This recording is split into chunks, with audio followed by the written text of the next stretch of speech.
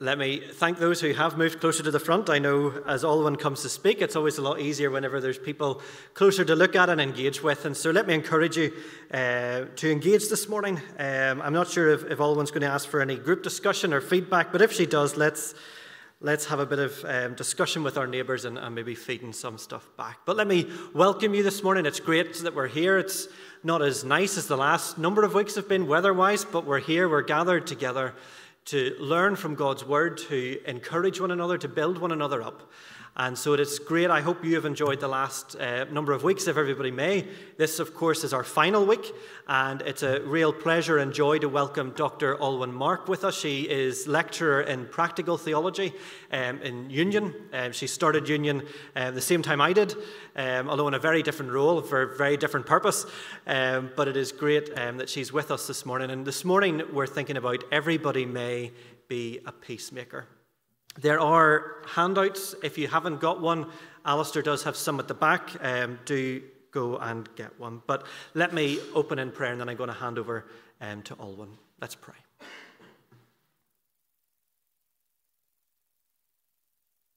Almighty God, we are thankful and grateful for your written word. Lord, we thank you that you have revealed yourself to us in it and also in the person of Jesus Christ. And Lord, we're here this morning because we are disciples of Jesus. Lord, we follow our Saviour, who is the Prince of Peace.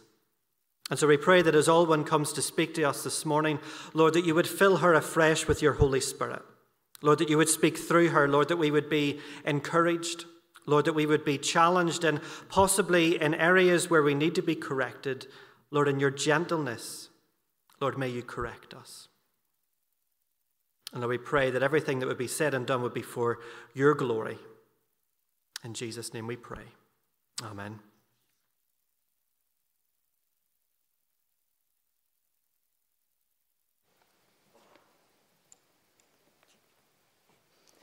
Well, good morning. It is lovely to be with you here this morning. I believe this is my first time in St. Phil Road Presbyterian. So, yes, thank you, Andrew, for the welcome. And we look forward to your graduation in 2 weeks' time at the college. It's great to be here for the final week of Everybody May. And I wonder how many you've made and been a part of. It's been great actually that they've been online too, so I've been able to dip in and out of certainly the first 2 weeks, and thank you to Gordon for his contribution to that as well. And I hope and pray as we look at this topic in the final week that there will be threads for you that will run through all of the weeks, that there'll be things that the Lord has to teach you in each week, but actually there'll be themes for you in all of the weeks. And the purpose of the weeks is that we are thinking about what it is to be in Christ, what it is to grow in our faith, what it is to be on this journey of discipleship. And I know you were thinking particularly about discipleship last week with Rick. But being on this journey towards spiritual maturity, what does that mean? What does that look like? As you looked at how can we know God through his word? How can we know God through prayer? How can we participate in this life of discipleship? And as we come to this week, I want us to be thinking about particularly how can we participate in life in community together. And we're going to think about this theme of being a peacemaker, thinking about this life in community, thinking about particularly about the role of the Spirit in transforming us into the image of Christ, into what it is to be a peacemaker. And so we're going to do a couple of things together this morning. We're going to consider what community is like here in St. Field Road. I know that your strapline is life together with Jesus. And so I want you to reflect on what is life together? What does that, excuse me, what does that mean? What does that look like for you? We're going to think briefly about how peace is understood within Scripture. We're going to spend a little bit of time thinking about a passage in the book of James, which talks about two wisdoms, two ways to live. And then we're going to think a little bit about spiritual transformation and how does that happen? How do we grow in being peacemakers? How do we grow in the spiritual life? And how do we grow in community together? So I know we've got to a quarter to. It feels like we're going to cover quite a bit, but we'll see how we go, and then I think we'll be ready for coffee by the end of it. But as we come to think about this together, when we think about peacemaking or being a peacekeeper, I wonder how your morning has been when it comes to peacemaking or being a peacekeeper.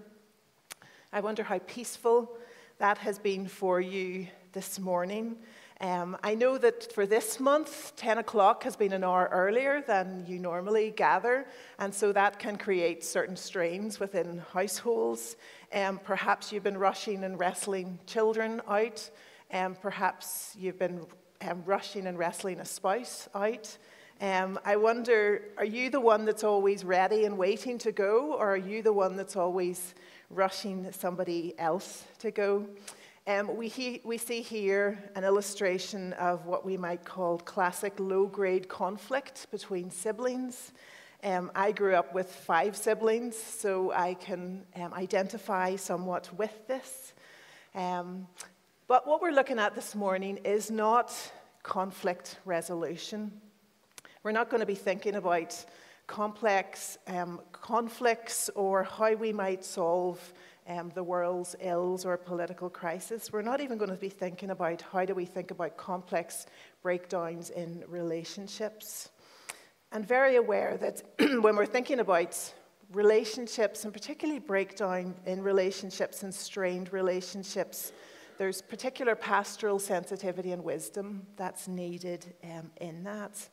What we want to think about this morning is the idea of peace as a quality of life in the Spirit, as a fruit of the Spirit, as an outcome of the Spirit at work in our life. We want to think what it means to become a peacemaker as part of our journey to spiritual maturity. Again, as I mentioned, your strapline is life together with Jesus. And so I want you to take just a moment with the people beside you, or perhaps you want to reflect just on your own. What does life together look like in practice for you? What does life together look like in practice for you? Where does community happen here in St. Phil Road? And what are the qualities and characteristics of that community life? So I want you to be, if you're talking to your neighbour, I want you to be honest about that. What are the things that mark the community life out here as distinctive? So you're probably part of lots of communities. You may be part of a sports community or other communities. If you're at school, you're part of a community. But what is distinctive about community life here at St. Phil Road? So think about your community, your context, and what are the distinctions. So take a few moments together just to chat around that.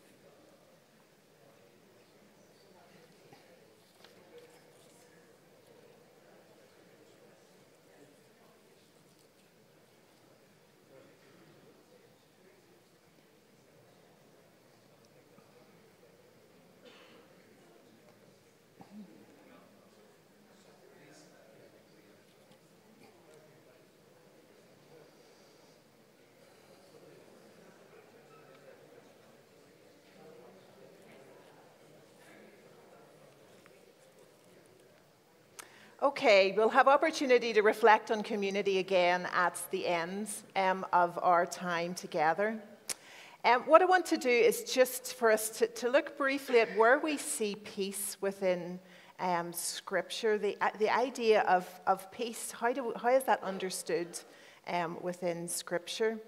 In the Old Testament, we see the Hebrew word for peace occurs about 250 times in the Old Testament, and it's often associated with the word shalom, or wholeness, or well-being. As a moral quality, it signifies standing against deceit and wrongdoing. So we see in Psalm 34:14, turn away from evil and do good, seek peace and pursue it. It's also paired in the Old Testament with justice and with righteousness. So the prophet Isaiah, for example, pronounces sin and indicates the absence of peace. We see there in Isaiah 59:8, the way of peace they do not know, and there is no justice in their paths. They have made their roads crooked. No one who treads on them knows peace. So there's an absence of peace in the pronouncement of sin. Isaiah also points to the deliverance that is to come, which is also associated with peace. And we think of that familiar passage in Isaiah where he talks about the coming of the Messianic King and the Prince of Peace. So peace is associated with justice and with righteousness, and is also a marker of the rule of the Messianic King. Peace is also paired with God's unfailing love. And so we see in Psalm 85, we see an image of God's gracious dealings with his covenant people, even in a time of distress. Let me read these verses for us, which are on the slide. Show us your steadfast love, O Lord, and grant us your salvation. Let me hear what God the Lord will speak, for he will speak peace to his people, to his saints, and let them not turn back to folly. So we're going to come and look at this idea of peace and folly. What does it mean to be the association between peace and wisdom? Surely his salvation is near to those who fear him, that glory may dwell in our land. Here's the association with steadfast love. Steadfast love and faithfulness meet. Righteousness and peace kiss each other. Faithfulness springs up from the ground, and righteousness looks down from the sky. Yes, the Lord will give what is good, and our land will yield its increase. Righteousness will go before him and make his footsteps a way. So peace is paired with God's unfailing love. If we look then to the New Testament, we see the emphasis on peace throughout the Gospels and throughout the New Testament. Peace is evidence of kingdom life. So we think of Jesus' words in the Beatitudes. Blessed are the peacemakers, for they shall be called sons of God. And Willard Swartley points out that peacemaking and love of enemy mark identity as God's children. So we reflect God in our peacemaking, and Jesus' followers are to live peaceably. Paul uses peace 44 times in the New Testament, and you have a couple of examples there on your handout. Romans 12:18, if possible, so far as it depends on you, live peaceably with all. Romans 14:19, so then let us pursue what makes for peace and for mutual upbuilding. And so we want to come back and think particularly about that verse later on. Ephesians 4:3, the people of God are so to be eager to maintain the unity of the Spirit in the bond of peace. 2 Timothy 2:22, so flee youthful passions and pursue righteousness, faith, love, and peace, along with those who call on the Lord from a pure heart. So peace is a gift of Christ. It's a fruit of the Spirit, as we see in Galatians 5:22, where the fruit of the Spirit is love, joy, peace, patience, kindness, goodness, faithfulness, gentleness, and self-control. God's purpose in giving his peace and in giving his spirit, it's an indication of this new humanity that God has made a way through Christ. Through the cross, God has made a way for this new humanity to be created. And so an indication of this new humanity is peace. So peace, as we see in Scriptures, is a central understanding of God's covenant relationship with us, and we are called to be peacemakers. So peace is received as a gift, but it's also something that we are to work out. So if we think about then peace in kingdom life, peace in the life of the Christian, it's a gift that we receive. And it's a fruit of the Spirit, but it's also a task. It's something that we're to actively pursue in the moral life. We're to seek peace in Christ's body as we witness peace to the world. So in many ways, there's the personal, there's the peace that we receive through Christ as individuals, and there's the peace that we are to experience and to work out within community, and then peace then that impacts wider into society and the world. Colossians 3:15 talks about peace in this way. It says, "Let the peace of Christ rule in your hearts, since as members of one body you were called to peace, and be thankful." So the peace that we've received as a gift, we're to have that rule in our hearts. And then as members of bodies, we are called to be peacemakers with one another. We're called to a life of peace.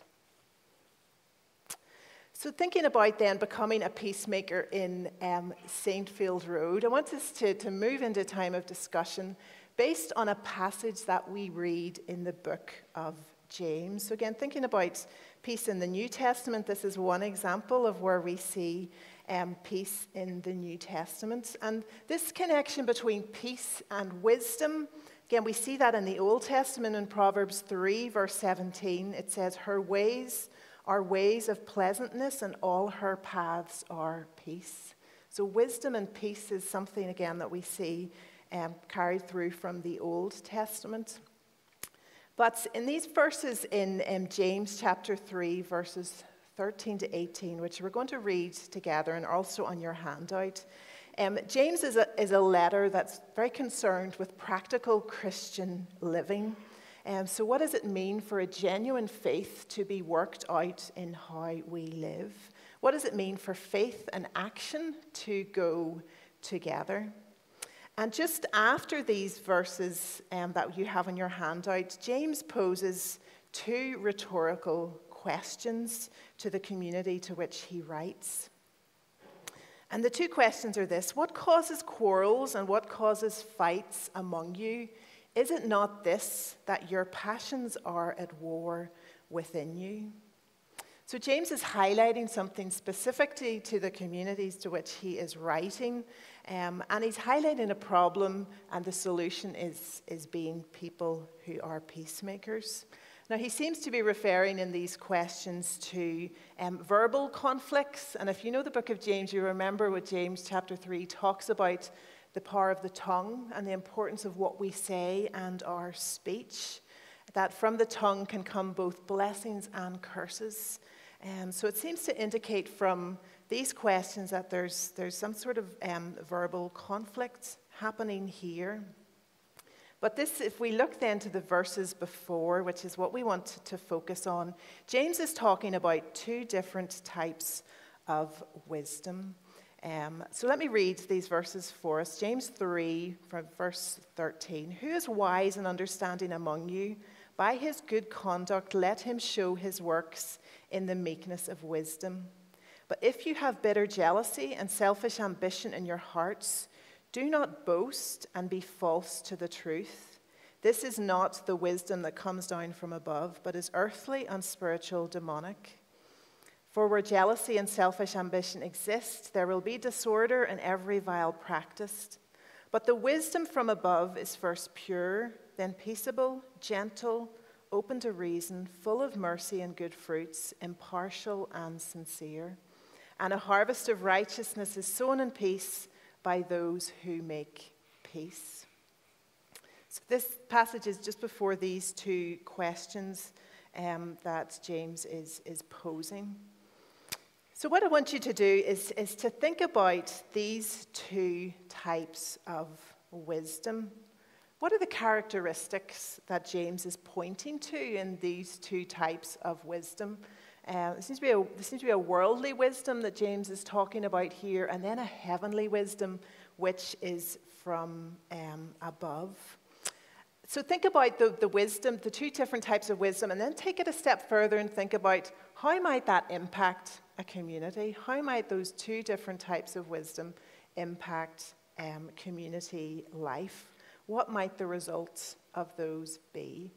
So again, take a moment with your neighbour from those verses that you have there, James 3, 13 to 18, and think about what those two different types of wisdom are.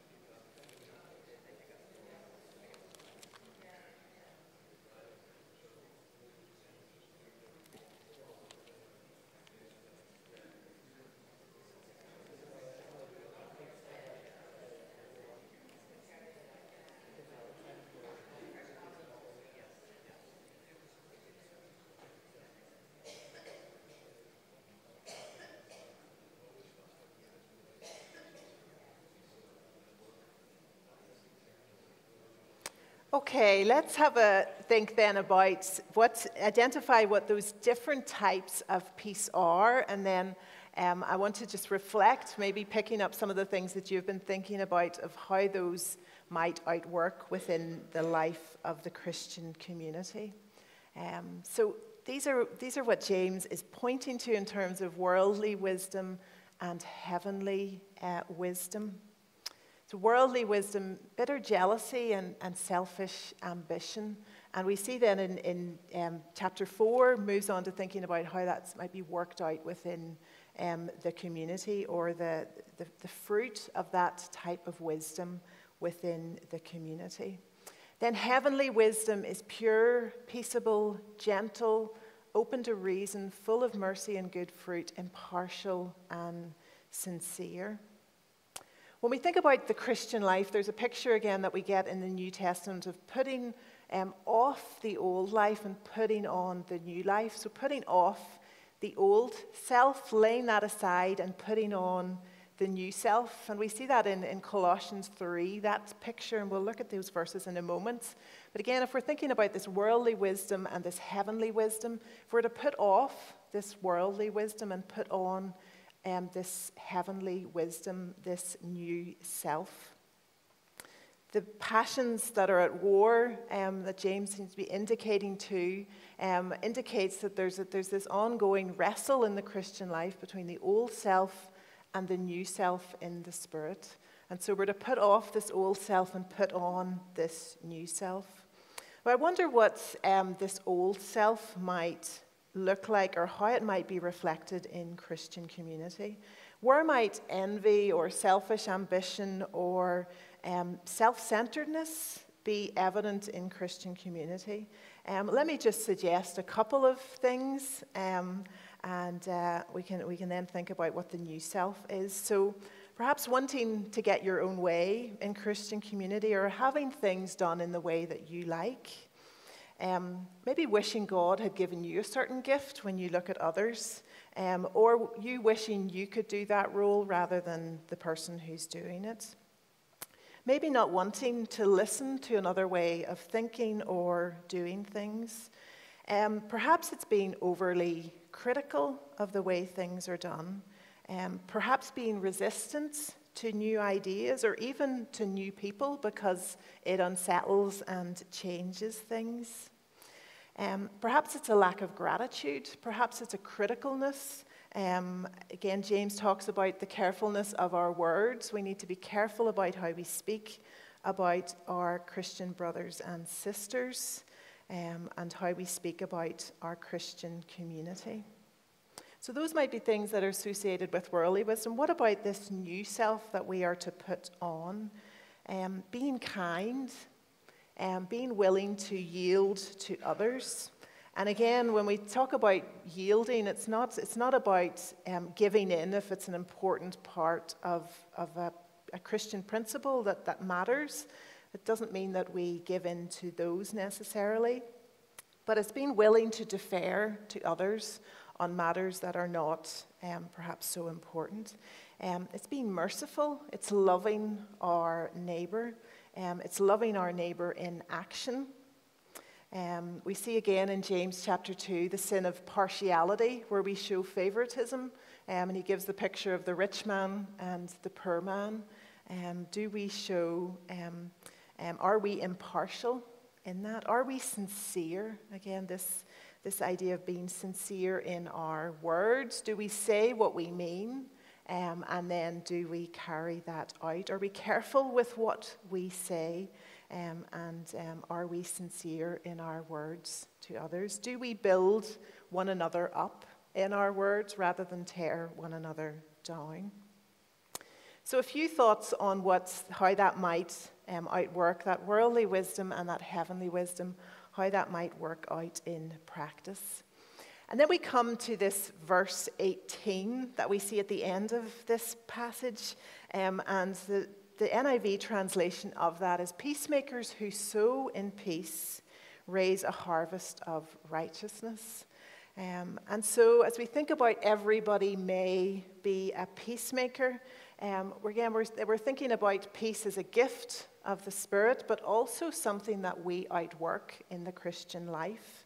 And so as we think about the Christian life and we think about the moral life, we think about not only conduct, so what is the right thing to do, but we think about who am I to be? What is it to live a godly life? How do I be a godly person? So we're concerned not just with conduct, but we're also concerned with character. We're concerned about the people that we are becoming. So if we are to live into a life of spiritual maturity, we need to think about the choices that we're making, but also the people that we are becoming. And so I wanted just to think about this little diagram at the moment, and I hope this will be helpful to us as we think about becoming who Christ has called us to be. As we think about spiritual transformation, we understand that the Holy Spirit indwells in us, that the Spirit is at work in our lives to help us as Christ's disciples to become more like Christ.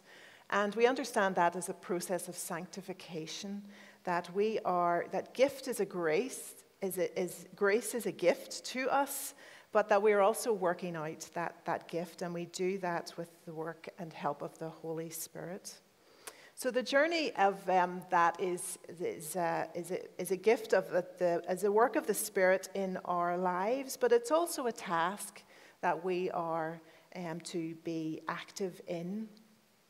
So the first stage there in that making wise choices, living a life of obedience.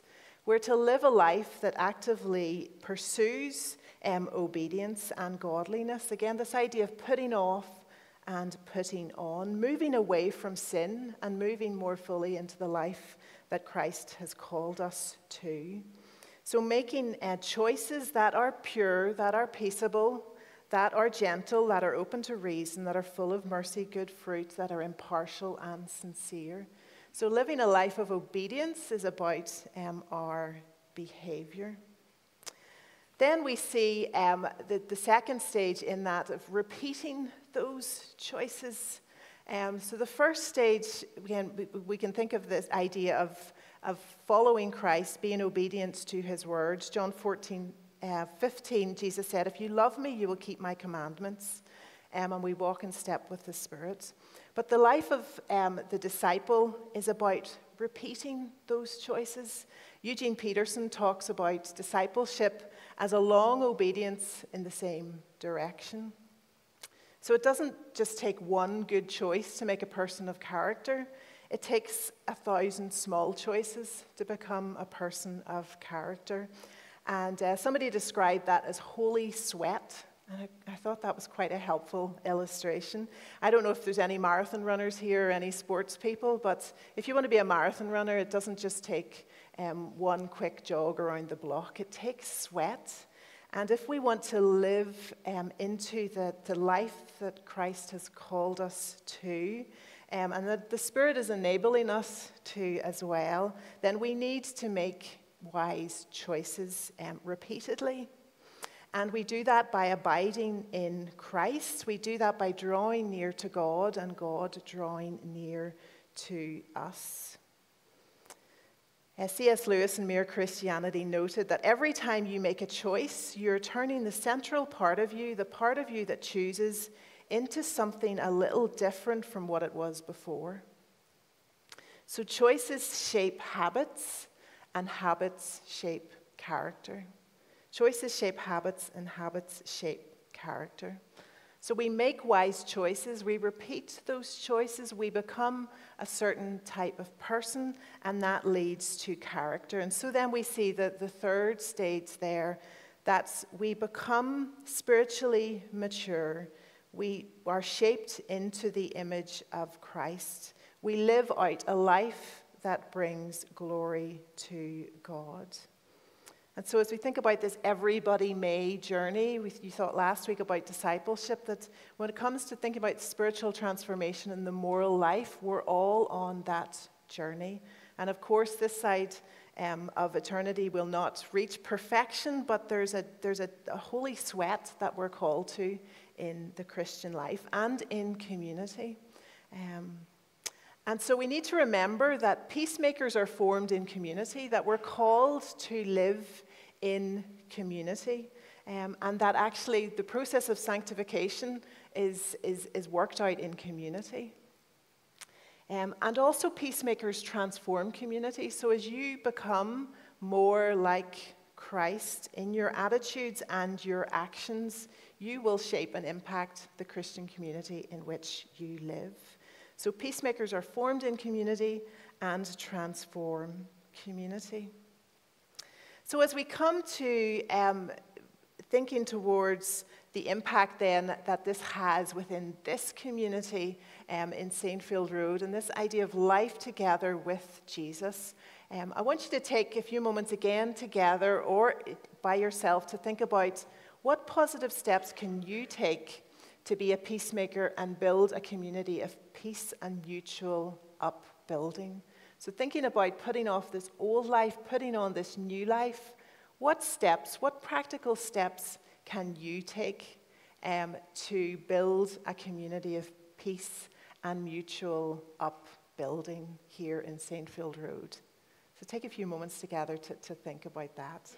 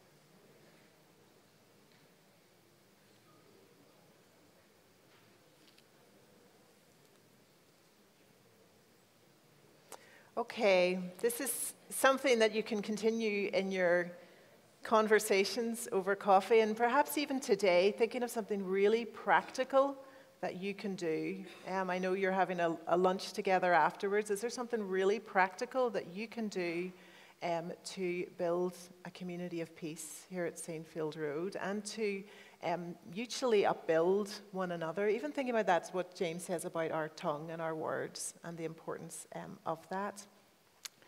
Let me just read these verses from Colossians. Again, this putting off the old and putting on the new. Colossians 3, verse 12. Put on then, as God's chosen ones, holy and beloved, compassionate hearts, kindness, humility, meekness, and patience, bearing with one another, and if anyone has a complaint against another, forgiving each other. As the Lord has forgiven you, so you also must forgive. And above all these things, put on love, which binds everything together in perfect harmony. And let the peace of Christ rule in your hearts, to which indeed you were called in one body, and be thankful. I want to finish our time together with a prayer that is a prayer about God's peace, and it's a familiar. You'll be familiar with the words of it from Francis of Assisi, and it's a reworking of what he says about being instruments of God's peace. So let's allow the Lord to speak to us as we pray this together, as we pray this over our community as Christians, and as we ask the Lord what our role is as peacemakers. So let us pray together. Lord, make me an instrument of thy peace. Where hate rules, let me bring love. Where malice, forgiveness. Where disputes, reconciliation. Where error, truth. Where doubt, belief. Where despair, hope. Where darkness, thy light. Where sorrow, joy. O Master, let me strive more to comfort others than to be comforted, to understand others than to be understood, to love others more than to be loved. For he who gives, receives. He who forgets himself finds. He who forgives receives forgiveness, and dying we rise again to eternal life. Amen. Amen. Thank you so much for the opportunity to be with you, and I hope that what we have looked at today will be seen in the fruit of your community life together, and I look forward to staying on for your service. Thank you.